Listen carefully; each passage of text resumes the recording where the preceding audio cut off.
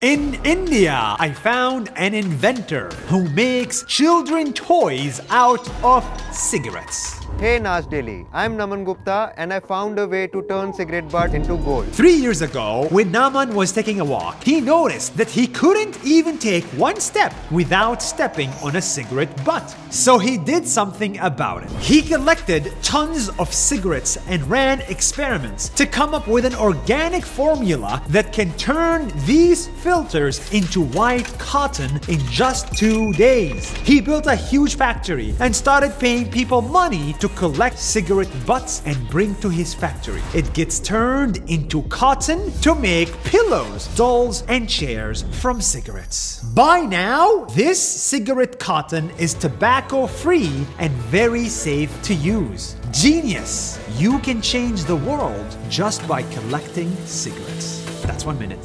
See you tomorrow.